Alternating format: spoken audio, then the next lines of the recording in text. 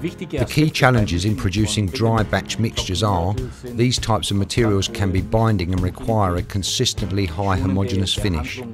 They can, however, be sensitive with delicate components. The next and very important factor is that mixture residues do not remain in the mixer. BHS customer Rethmisch require the ability to mix many different batch recipes. These recipes must be intensively mixed in the shortest possible cycle time.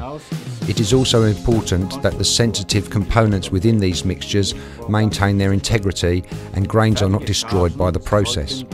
Ready mixed batches should exit the mixer, leaving the minimum of residue in the mixing chamber. This ensures the integrity of the next recipe with a minimum of contamination.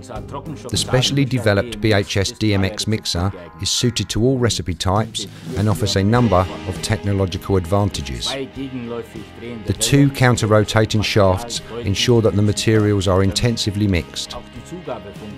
Even the addition of low-volume additives and materials of different density, for example styrofoam, present no problem. Further characteristics of the DMX are the specially designed and laid out mixing tools.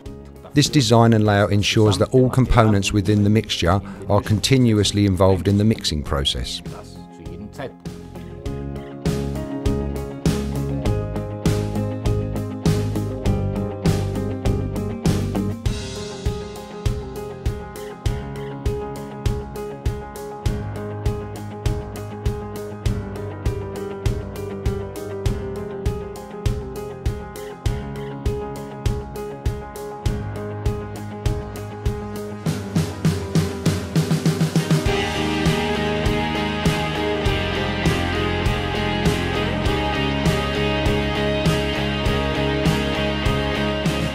With a comparatively low mixing speed of 40 to 50 rotations per minute, the BHS DMX ensures that sensitive and fragile components maintain their structural integrity. Finally, two large water and torsion-resistant discharge chutes ensure a residue-free discharge system with less than 0.5% residue remaining.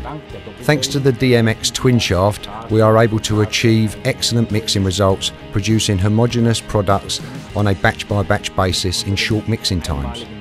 The unique modular design offers a truly technology-proof solution. This allows the mixer to adapt to changing operational conditions.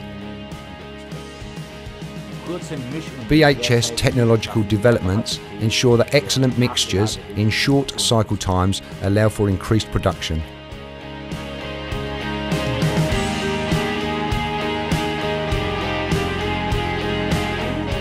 These advances allow customers like Rethmisch higher production volumes in shorter cycle times.